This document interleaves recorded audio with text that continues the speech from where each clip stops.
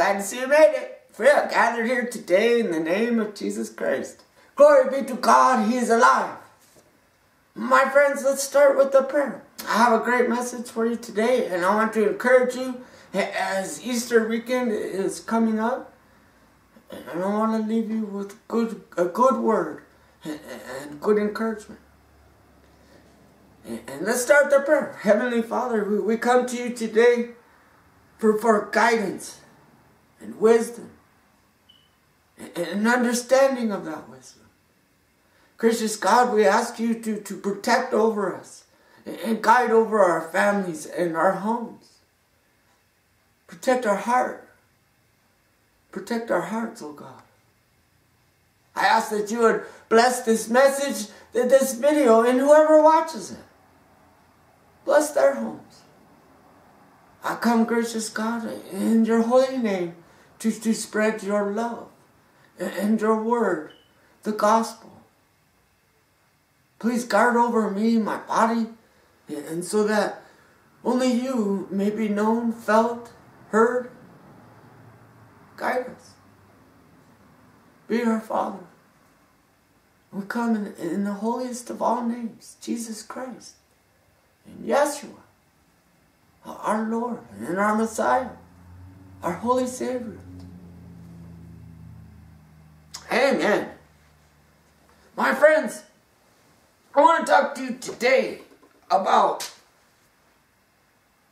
I had a message, and God gave me a message to deliver, and I want to go through that message, and it'll probably take a bunch of videos, but we'll start here, and we'll go through it, and you'll see how the love of God is being poured out, and His Spirit is being poured out into many people all across the world, and even in America, as we're screaming out the same message.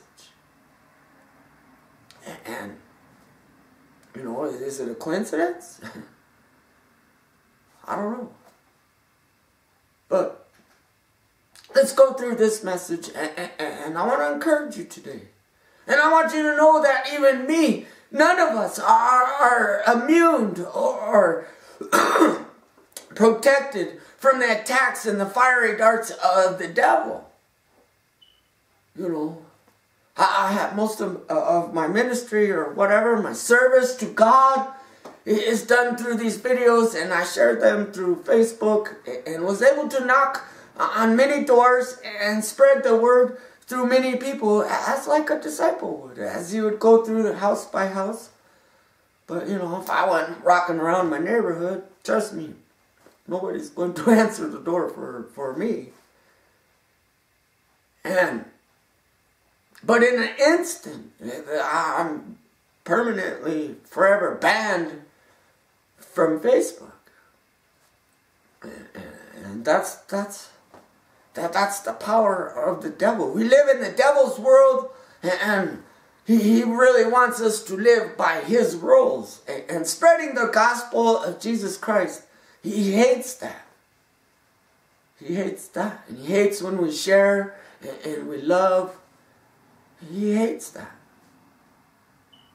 So, in an instant, I lose 90% of people, but oh well, because God has a plan, and I'm going to trust in God.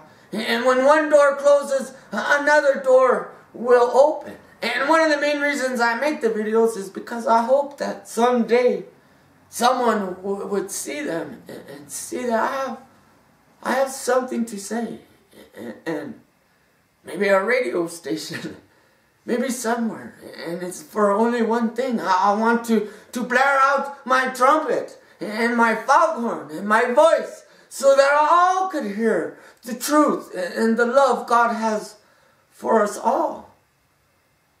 I'm worried sometimes that the message gets lost. And through this message that the angel of the Lord, and many people have many messages, many letters and things. Some are not from Jesus. Some are from the Nephilim and evil spirits and demons. And we got to be careful.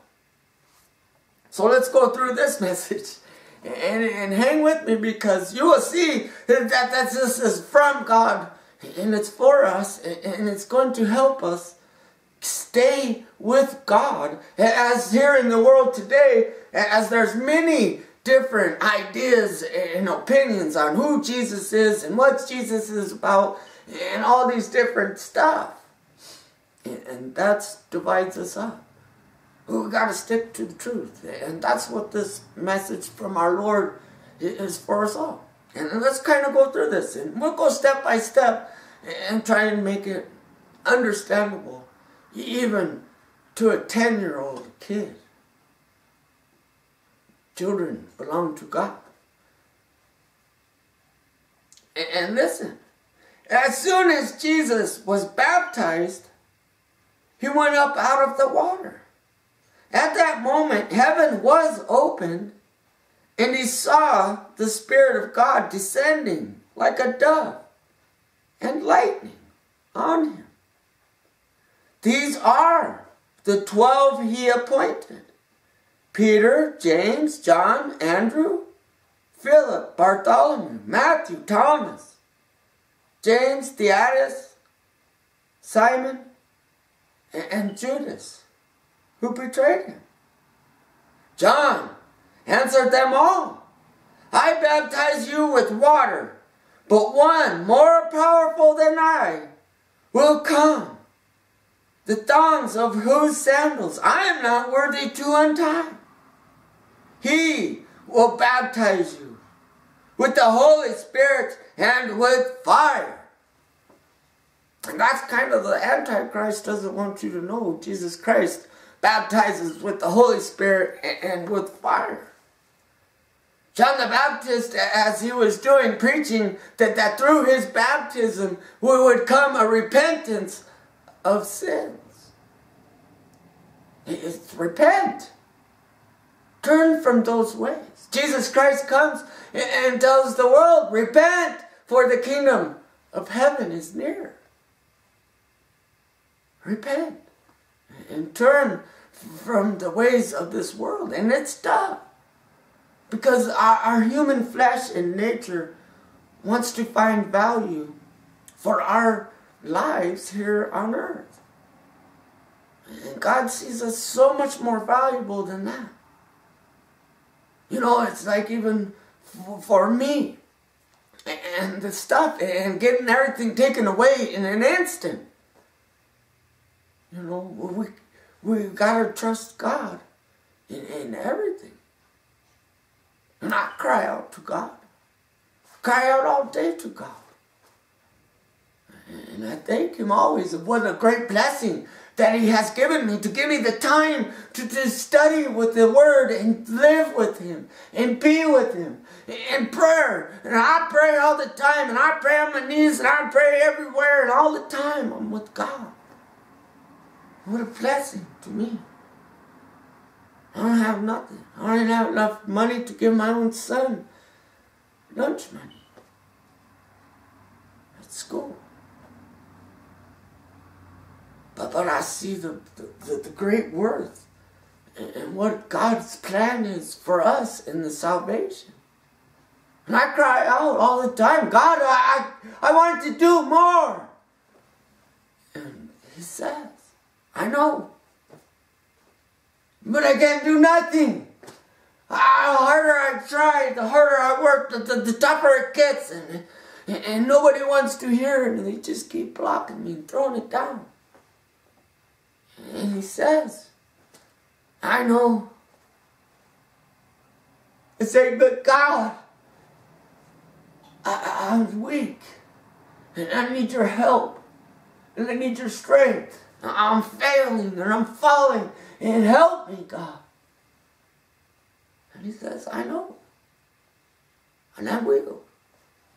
I'm your God. And that's the point. We're weak. We're but men. We can't change the world, and we can't change anybody's ideas or their hearts or their minds. But we got to trust God and have faith in God, and Jesus Christ can go where no man can go. He can go into your heart, into your mind, and maybe change that mind and your heart to see the love God has for all. Jesus Christ, the greatest words I ever heard was when Jesus whispered into my ear, said, "Here I am. I'm right here. Here I am with you." We don't need to look out to try to find Jesus. And even if he comes down in the clouds, we don't have to worry, because he's right here with us each and every day. He told me, "Go tell your brothers and your sisters how much I love them. And I hear their prayers. They just won't ask me in. They won't receive me. Because God is love. And we must follow our hearts through that love." Well, why the 12 disciples? Why is their testimony so important? Well, what's so special about them?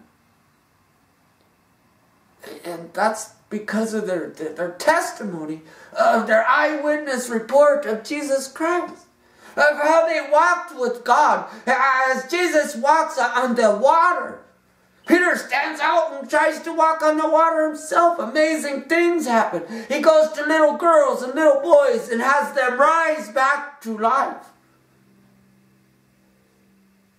Lazarus dead for 4 days, stinking up the place. And God raised him from the dead as well. Goes to the demon man, filled with demons and possessed. And he didn't come asking for salvation. He didn't come asking God for help. But God, through his love, says, "Son, what's your name? Who are you?" "We are legion, for we are many." And he released that man from the bondage of those devils and demons. Throw them into the herd of pigs. Jesus says, don't throw your pearls to the pigs, or else they'll trample all over you. And we see that today. Sometimes there's some people that just ain't going to hear it. They don't want no part of it. And they'll do everything they can to stop you from speaking it. And those pigs are reserved for Jesus Christ and his coming. He's got those already in mind. Even the demons said, "Oh, what'd you come to throw us into hell before our time? Have mercy on us and throw us in the pigs." And we got to be careful. Some people will beat you down. And those demons and those spirits are all across the world. They never died. Still there. The spirit of Jezebel still is around. They're still there. And we got to be aware, because that's our fight. It's against flesh, not against flesh and blood, but the demons. And those people. We can't let them break us down in our hearts. Stay close to God. And through the disciples, as they're watching all this great stuff, he feeds 5,000 that were counted, but it's more in the 15 to 20,000 people. Jesus feeds them all, and they were full, out in the middle of nowhere with a few loaves and a couple fish. Yeah, there the disciples are. And at the Last Supper, and you guys are going to be scattered. And you won't be there with me. But I want you to know, so you don't lose faith, that God will be with me. And that's good enough.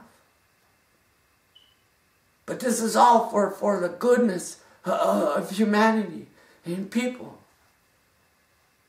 But don't worry.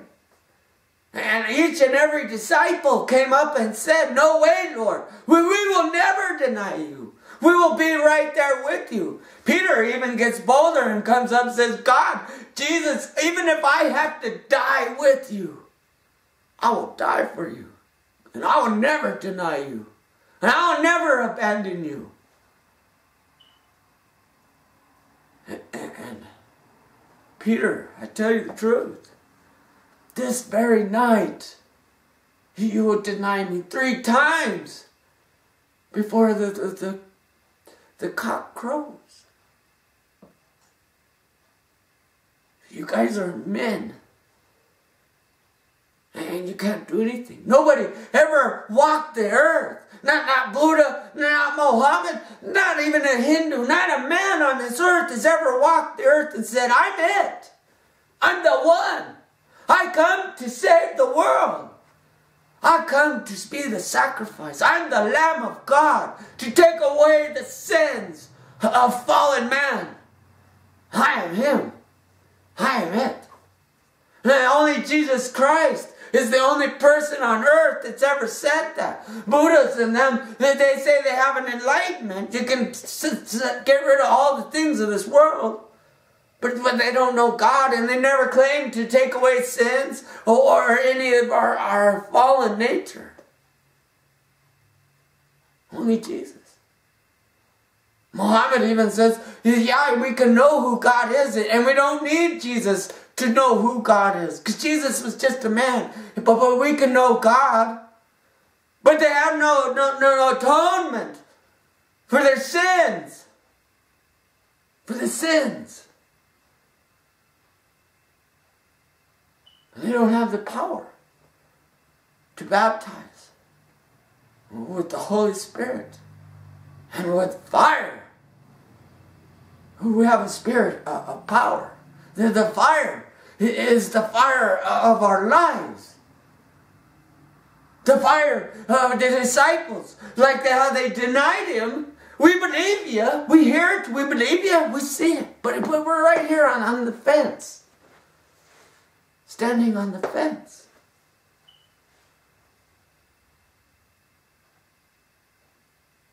You know? But after the resurrection, they all left him. Peter did deny him. Broke him down to bitter weeping. Broke him down to no purpose on life. Broke him down to the very weakest of all humanity. But after the resurrection, and God comes back in 3 days, and the tomb is empty. And he shows himself to the women first. The least on earth. Women, not even counted. We don't even count you. You're so worthless. You see it in religions today. Their women have so small of a worth that they're not even allowed to be seen. Only eyes. This is our sisters being abused by God, by the devil, because of their disobedience of how they won't recognize Jesus Christ is the Lamb of God who takes away the sins of the world. God wants thanksgiving and love for one another. So they, after the resurrection, and then they go, and they're out there, you know, they spoke to him a few times after the resurrection. He came, he showed himself, and then he kind of disappears again. And one time, even 500 people saw Jesus after the resurrection. There they are. There's the disciples out there fishing in a boat. out there fishing. Gonna go back to work now. I heard it. I seen it. I saw it. I believe it. But we're gonna go back to work. Fishing is what we do. All day they were out there, caught nothing. And there they saw Jesus standing at the shore, and they all knew who he was. They threw their nets on the other side. Just on the other side of the boat. And then they were full. Full. Coming and breaking and pulling them up. Peter takes his clothes off and just jumps out into this thing. I got to get my God. I got to get Jesus. I want to be there one more time to touch you. Swims all the way to the shore. And they have fish. Jesus cooks them breakfast. He says, Peter, you know, do you really love me? Do you love me more than all these things, this stuff? Yes, Lord. Oh, yes, Lord. I love you. I love you with all my heart. As I just got off the boat from fishing. You saw me swim to you, oh Lord. Yeah, Peter. But do you really love me, Peter? Take care of my sheep, my children, and your brothers, and your sisters. Do you